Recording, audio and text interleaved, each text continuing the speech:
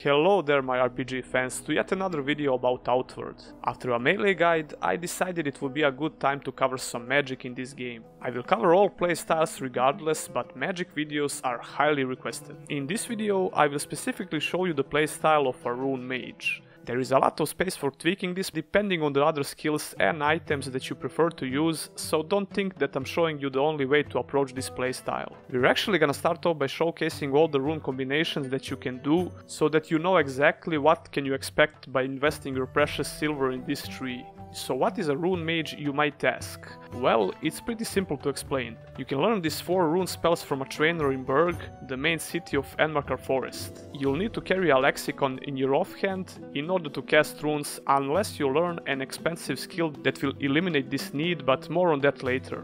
When casted by themselves, these spells do nothing. You have to at least combine 2 rune spells in order for something to happen. The developers describe this as a ritualistic step-by-step approach to magic. It might seem intimidating, but it's quite simple after you use it for a while. We're starting off by showing you the first combinations that you can cast when you only learn the 4 runes without spending a breakthrough point and going deeper in this tree. We got Dez, the blue rune, Egot, the purple rune, Fel, the green rune, and Shim, the red rune. Without making things too complicated, you can only have 4 different combinations from these 4 rune spells if you don't decide to go deeper in the tree. And these are the combinations. Casting Dez plus Egot will give you a runic protection buff with 15% physical resistance and plus true protection.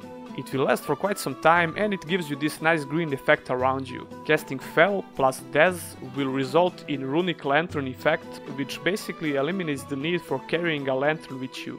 It will last for 300 seconds. Casting Shim plus Egot will give you a runic blade with 28 eternal damage. Really good weapon actually, with great damage considering you can learn it early in the playthrough. Eternal damage will melt ghosts and Endmarker Forest is full of them. The last combination you can cast is done by casting Shim plus Fel. This combination will place a magic trap on the ground that will detonate when enemies are nearby. You can place it before the combat and lure NPCs on it, or you can be aggressive and cast it while in the fight.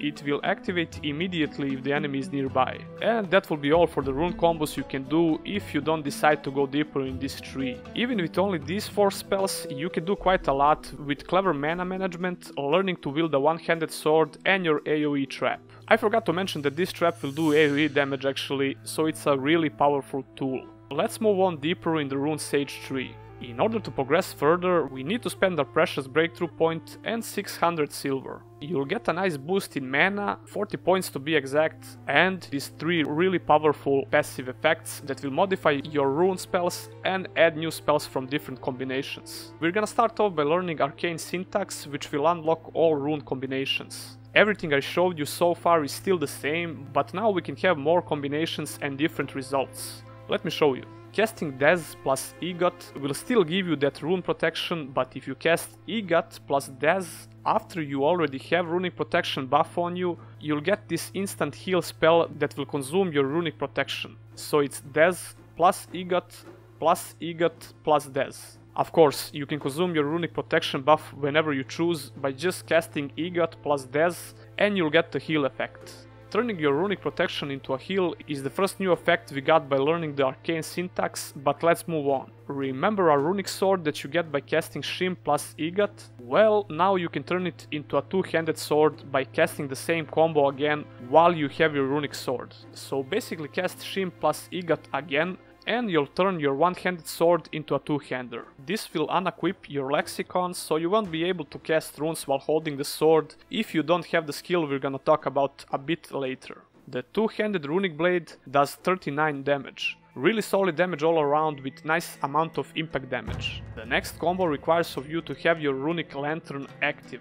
Then, when you cast Fel plus Shim, you'll fire this energy projectile. You can cast it as long as you have the mana and it won't consume your runic lantern, so you can pretty much spam Fel plus Shim and fire these balls of lightning. And the last added effect is for our magic trap. So you get your magic trap by casting Shim plus Fel, then while it's active, if you cast Shim twice in a row, you'll detonate the trap manually. That will pretty much cover all what Arcane Syntax does, and now let's take the next skill in the tree called Runic Prefix. It will basically add more effects on top of our existing rune combination spells. Starting off with our simple runic protection, it will boost its effectiveness by adding 5 more physical resistance and add extra 10% to other resistances. If we consume the runic protection to get the heal, we'll get a short 10-second buff as well that will recover 2 health per second.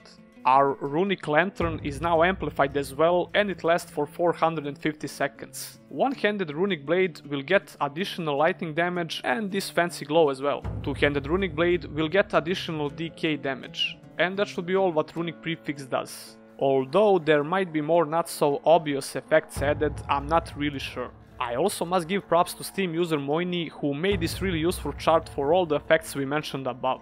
The last passive ability you can learn is Internalized Lexicon. Beware though, you can have both of the last skills in the tree, so choose carefully. Internalized Lexicon will eliminate the need for a lexicon while casting runes, allowing you to use a two-hander like the one you can get with the runes and still cast runes with the two-hander equipped. You can of course equip whatever you like and cast runes, there are just a lot of possibilities here. And that's pretty much it for the Rune Sage tree. It's a really unique approach to casting magic.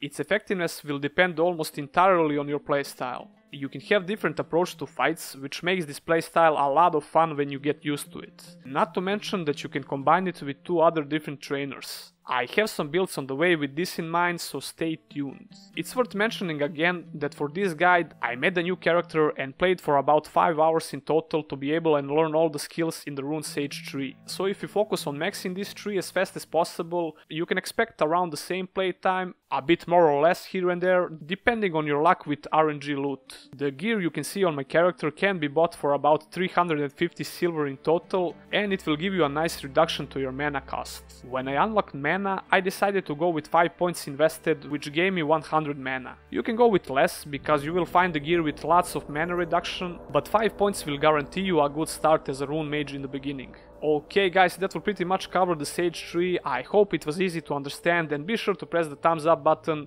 and subscribe to the channel because there is a lot more content coming out. Thanks for the amazing support and special thanks to my patrons. If you as well want to support this channel, consider checking it out.